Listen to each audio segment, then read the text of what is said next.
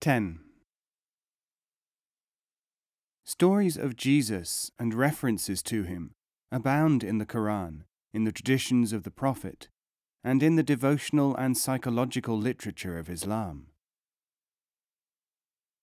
Some of these are well known to Christians through their own Gospels, others are less familiar to them.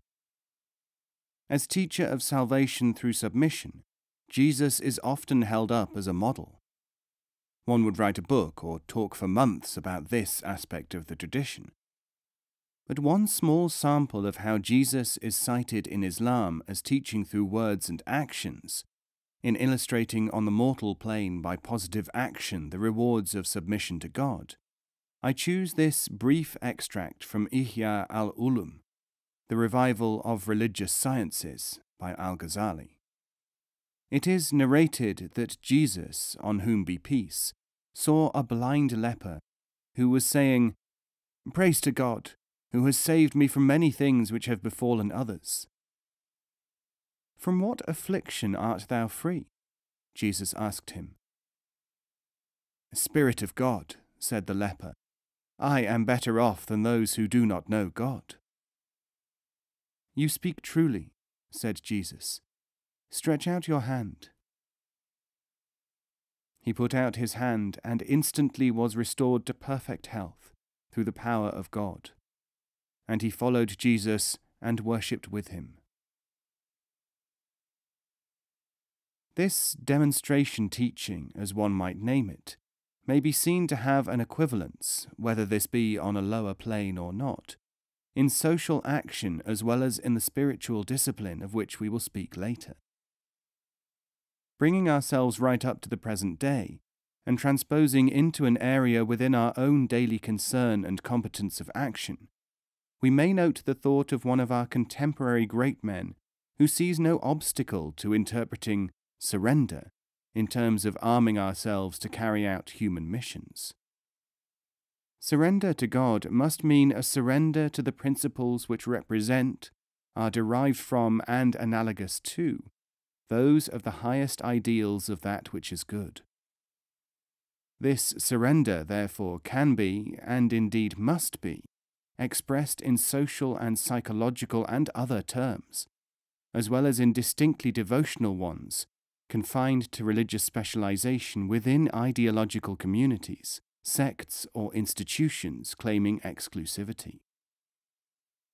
An example of this in the social, legal, and political field is given by one of Islam's most distinguished thinkers and men of action, the statesman Abd al-Rahman Azam Pasha, in The Eternal Message of Muhammad, New York, 1965, whose name and thought are known and respected throughout Islam.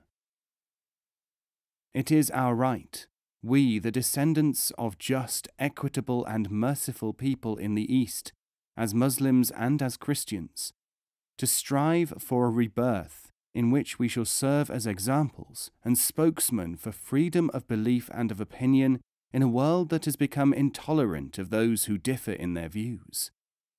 Our forefathers were the protectors of this freedom and its supreme example.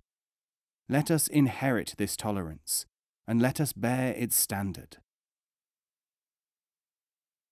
In this sense, the service of man is the service of God, and discharging our duty to man is fulfilling God's commands, and hence surrendering to what he has commanded us to do.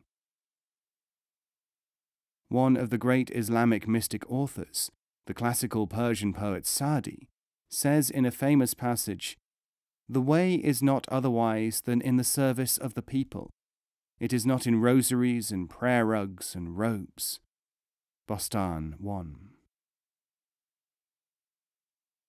In this sense, too, the dialogue is already in being, for Muslims and Christians already work together throughout the world, though not everywhere or always, on tasks which are rooted in an acceptance of the commands of God to all, and hence in surrender.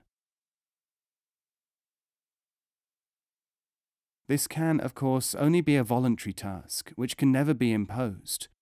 Imposition of service, in the sense in which Muslims and Christians alike understand it, is an absurdity, an impossibility. Islam, the very word meaning submission, means freedom and choice in service in its perceptible as well as in its interior senses. This is so important that it is written in a famous passage in the Quran, which of course has the force of law for all Muslims. Wilt thou compel man to become believers? No soul can believe but by the leave of God. And perhaps even more familiar, at least to Muslims, is the command, "Let there be no compulsion in religion."